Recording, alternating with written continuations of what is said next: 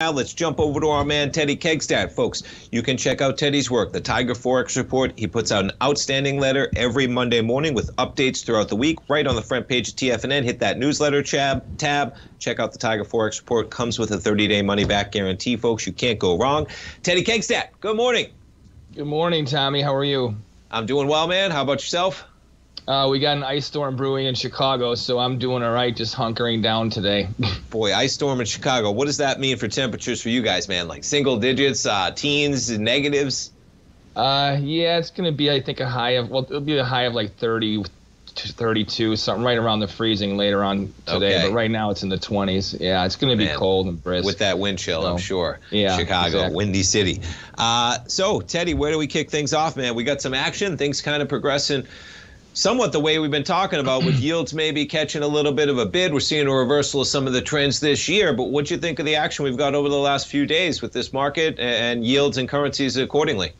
Well, you know, it was a holiday market week, so definitely the volatility yesterday was it was kind of nice to see that. You don't usually see that much action, especially with the way yields moved yesterday. And we took out a December low, so I think that you have to really pay attention to what's going on with the yield curve right now. Yeah, what do you think of the fact of where the market is with still where the yields are in terms of getting to where we were in December versus the market still in an somewhat elevated basis, even where we were? Quite the run up into January. We've had quite a pullback of 4 or 4.5% even in the S&Ps in a few days, but still elevated with yields kind of above where they are on that basis. Well, right now we're definitely falling on good support for yields.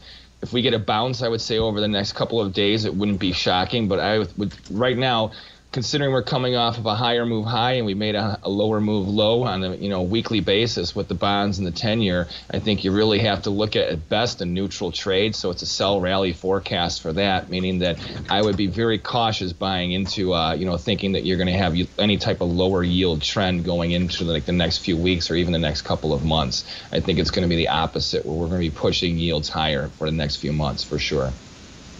Yeah, it looks like that's the case, right? Pretty interesting to see where we go 2 or 3 months down the line with the data that we've been getting.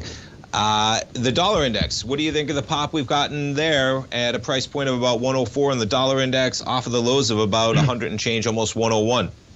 Well, I like the high that was set on Friday. I think short term that the dollar probably will hit support a little bit. I mean, today we have a kind of a mixed bag of goods. There's a lot of divergence going on in a lot of the currencies.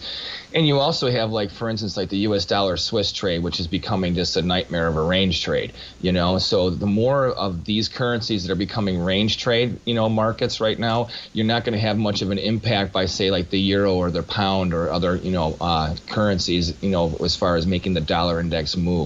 So the dollar index is becoming a very rough gauge. Short term, I like the high from Friday. I'm not bearish the dollar, but I think right now it's a good chance to see a little bit of a correction in the dollar, especially when it comes to like the euro and the pound, moving forward. But with the Fed stance, obviously people are going to be waiting on the minutes, and I think that what we've been talking about for the past couple of months, which has been contrary to the main consensus, is that the Fed's going to kind of go in line with what we've been talking about, and that is that they're not going to be as aggressive as they have been, over the past year, and especially starting out last year. But the hawkishness isn't over. The data doesn't support anything for them to really pull back the reins, let alone this theory of possibly cutting rates at the end of the year.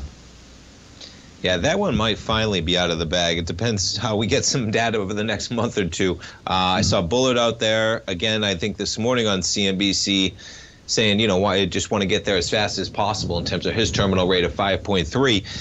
Whether we get there or not, the data is still going to persist, man. And we got, retail sales 3%, 500,000 plus jobs added, and we get that PCE on Friday. We see interesting to see when you look at economic data, Teddy. I know there's so much of it, of course, across the globe, but where we are right now, inflation's so important. Something like the PCE, I know CPI is an important number. We've talked to our man Kevin Hinks many times, just on an equity perspective, right? The data that drives everything.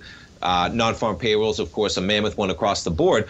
But is the PCE, when you're trading Forex, the dollar with yields are right now, is that something you're looking forward to on Fridays? Does that drive some of the action? I think it has some bearing. I don't think it's as strong as when you look at the major numbers like CPI or unemployment or PPI. I do think it has an influence, but I kind of look at it like the Michigan sentiment, where if it comes out radically unexpected, that's where you might see a knee-jerk reaction from a number like that. But otherwise, it's not that it doesn't mean anything, but it's just a number that comes out that you use as kind of a supportive gauge, if you will, for any trend that's in place. Is that Michigan number out Friday as well? I think it might be. Michigan sentiment, yeah.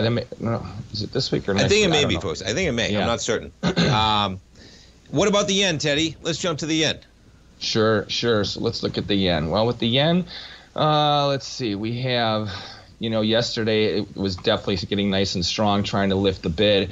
Today it's pulling back, and that's where we have this choppiness in the dollar.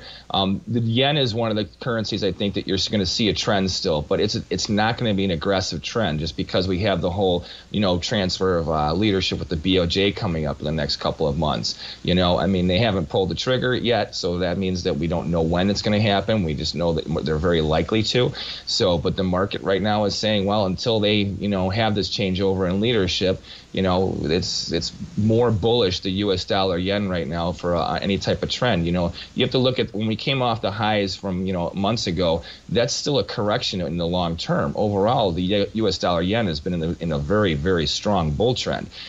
So right now we're at that kind of like stage where we're trying to figure out is what we just recently had, was it a correction, or are we looking to have this, this next leg up where that becomes, it falls short of the highs, and then we start the bear market for the U.S. dollar yen, which is a very viable, chance if the new leadership becomes aggressive. Now I don't think that the BOJ is going to ever be as aggressive as we were, or the ECB or other central banks like that. But let's say they take off to just like the quarter point, half point kind of like leaning initially and stuff, and say that, let's say they say that they're going to be trying to fight inflation. That would mean you might see a quarter point raise, by the BOJ 3-4 times in the course of a year. That would be a big deal, and that would mean that the U.S. dollar yen trade would probably be not necessarily bearish, but I think that the bull rally may be actually kind of over, So I think we're setting a case for a very large range trade, but the high may be in, The only thing I could see that would change that kind of scenario is if our Fed got super aggressive, which then would outweigh anything the BOJ does, and then you might see new, multi-month highs. But it's very possible that the top is in. It's just a matter of now, are we going to correct and find that next best selling point for the super long-term trend, or are we, what I'm saying? Like, it's a matter of like, definitely. What are the central banks going to do, So we're kind of at that inflection point, but I'm bullish right now, the U.S. dollar yen. Nice.